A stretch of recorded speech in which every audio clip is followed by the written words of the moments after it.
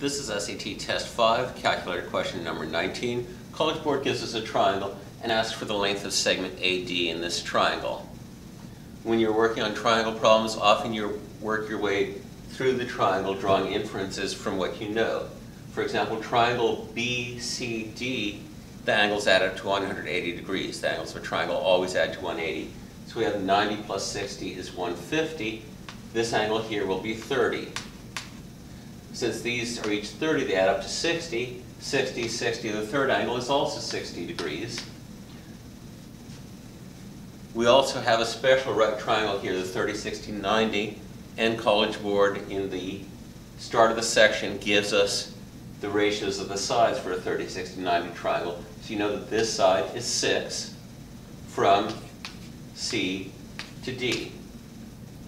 Also, equilateral triangle, all three sides are the same. They're 12. This entire side is 12, so this half is 6. Alternatively, from the 60, 60, 60 equilateral triangle, AC is 12, and since DC is 6, the remainder, AD, is also 6.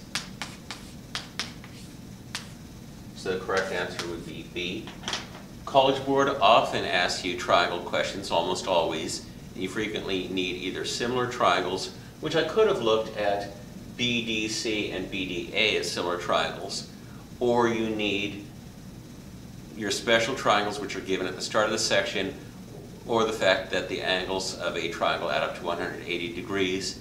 In any case, proficiency with triangles is helpful on the SAT, so please review these topics and come back soon for my next math video.